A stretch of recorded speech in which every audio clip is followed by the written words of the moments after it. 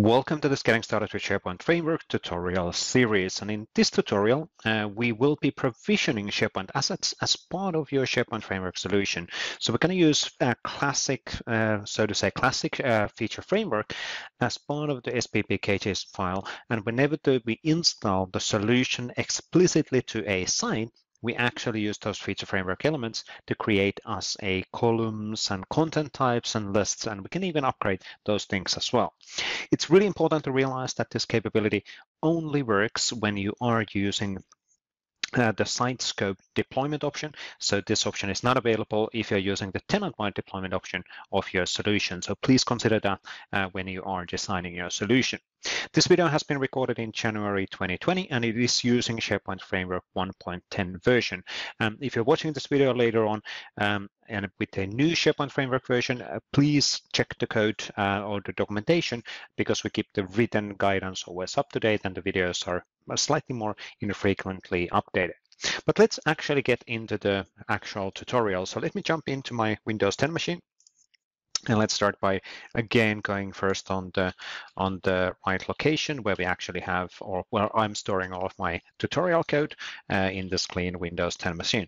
That wasn't my intention, actually. I just wanted to clear up the console.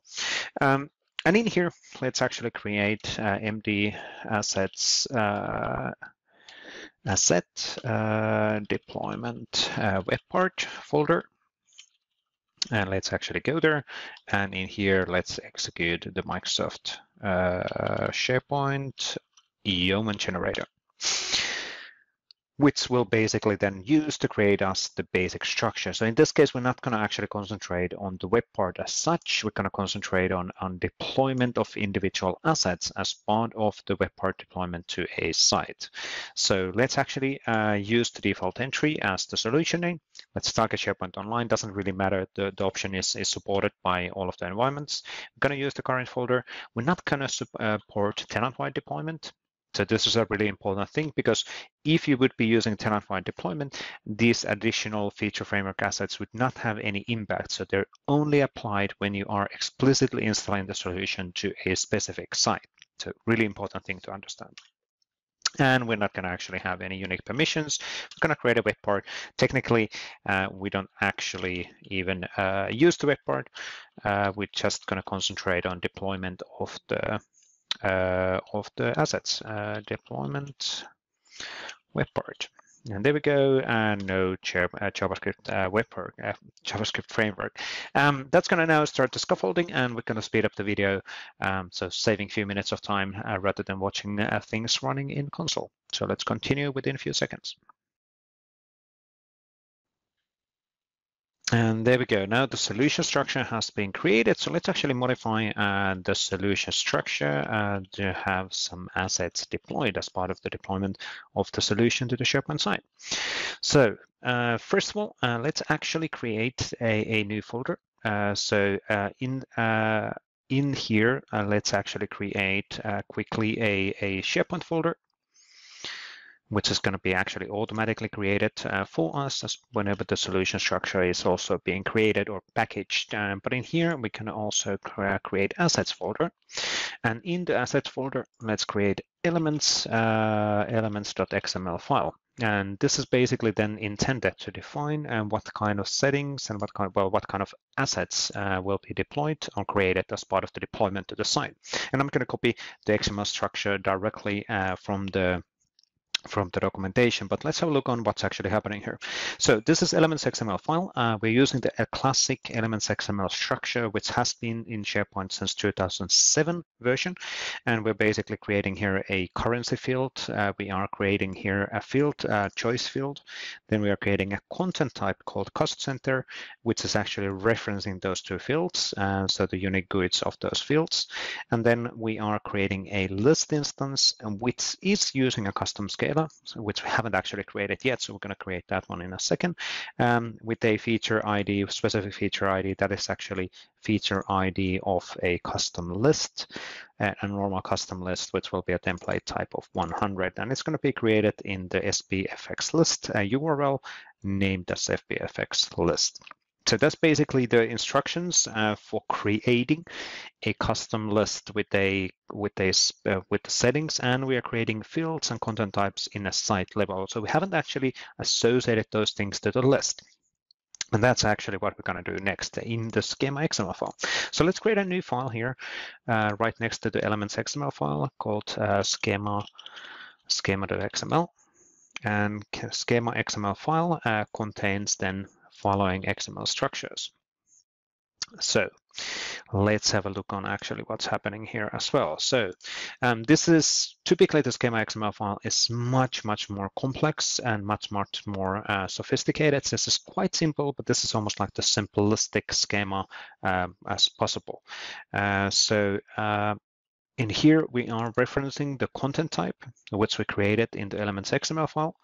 We are also creating a view to that list. And then in that view, we are basically setting the SPFx amount and SPFx cost center, which are the fields which were created in the elements XML file. Let's go back in here, SPFx cost center and SPFx amount. So if we go back in the schema file, we can actually see those fields being referenced then in the view, so in the basic view. And we have some standard settings and standard configurations which have to be here. So basically what we're doing is that we are creating a custom list with a default view having those two different columns available or visible.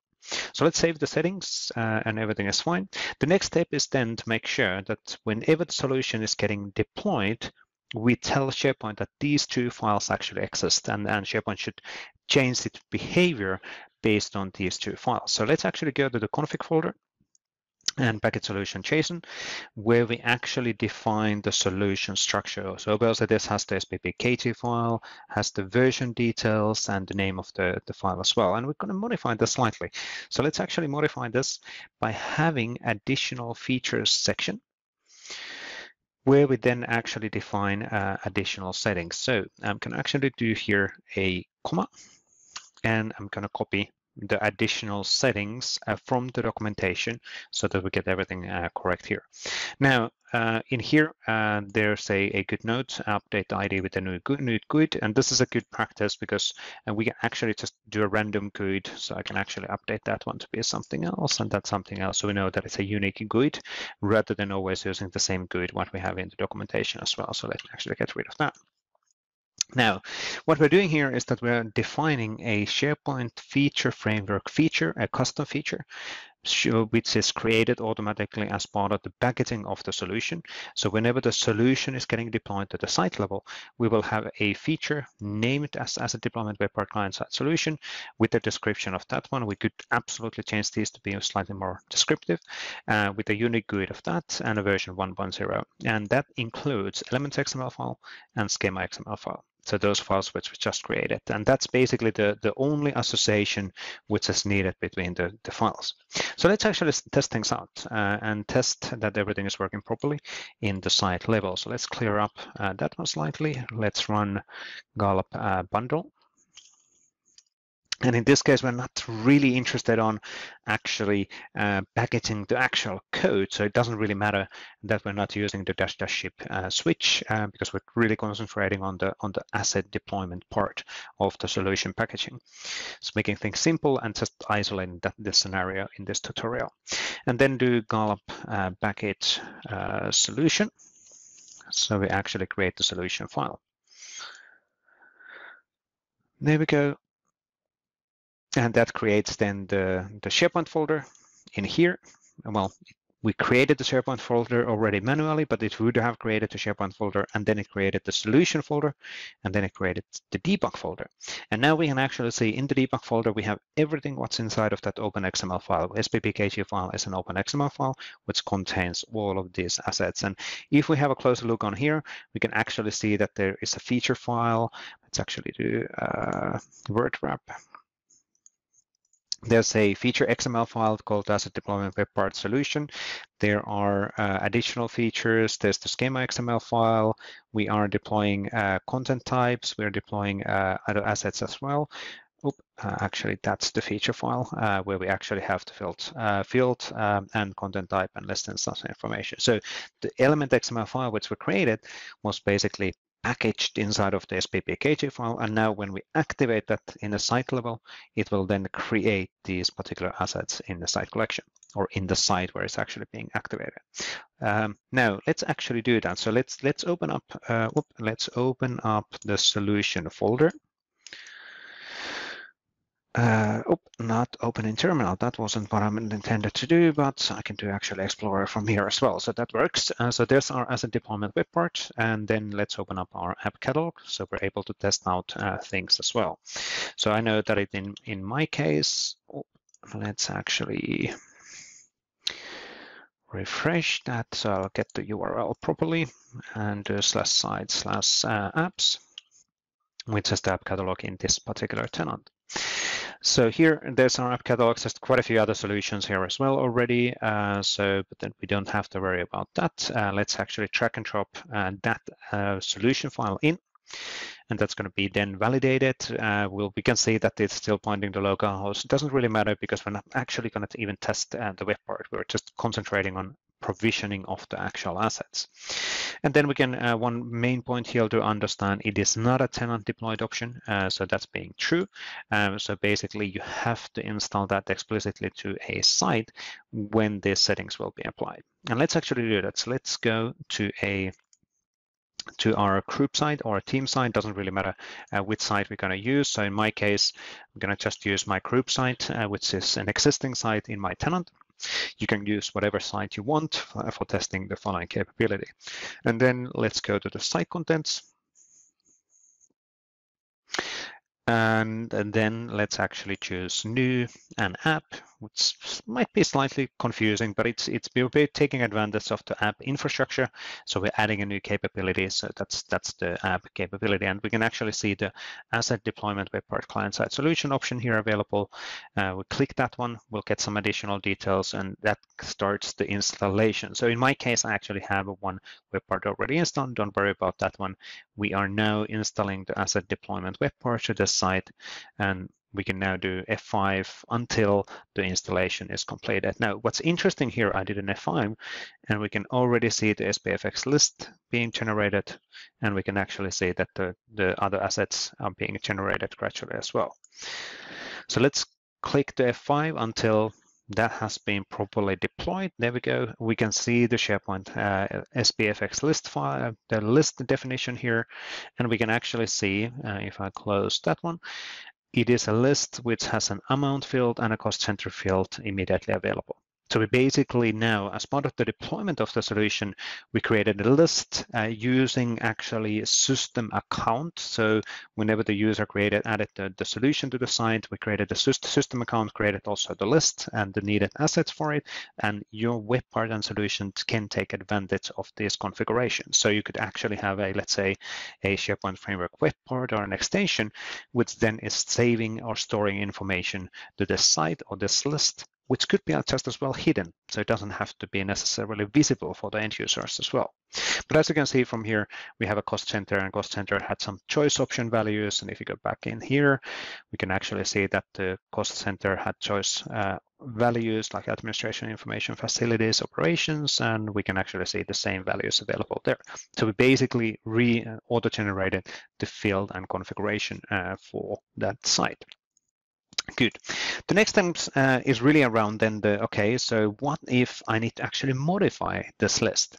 So how would I make sure that this list has new columns or other settings if that would be the use case? So what if I need to, my web part or business logic is going to be changed, and I need to add a new column here.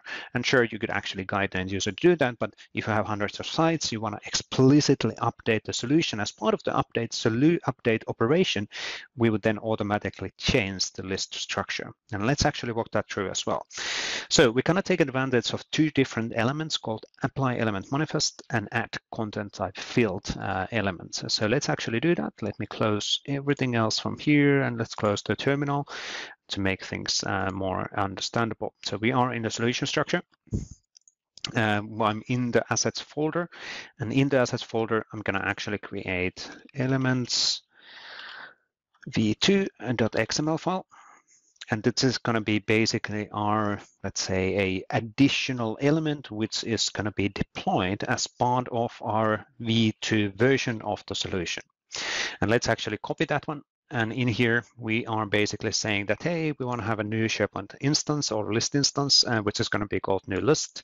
And new list provisions from V2 is the description. So quite simple scenario, but you'll understand the basic structure. Now, you can then we need to do an upgrade actions v2 XML. So basically, we need to do an instructions for SharePoint that whenever we are moving from a V1 to V2, this is what's going to happen. So I'm going to actually create an upgrade actions v2 XML, and then I'm going to copy the information from the documentation.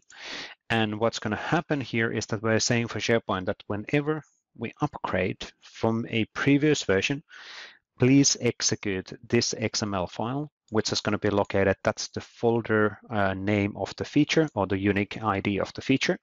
And then it's going to be named elements v2 XML, like actually named over there. How would I know what is this GUID in here? Is that I can actually check that one out using a few different options. So I could actually, probably the easiest way is go to the package solution, and we can actually see the unique ID. Unique ID is over there. Sorry.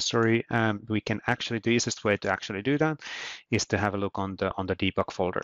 So we can actually see what is the pointer and what is the structure in here as well. Now, we need to make sure that actually, now this is slightly confusing. So we need to make sure that that GUID is matching on the feature framework ID. So in here, we have the feature framework ID. We can actually see that the elements file is in a feature framework ID specific folder in the solution package. And that means that in the upgrade actions, we actually need to update that one accordingly as well. So that's going to be then matching on where the elements v2 file is going to be located.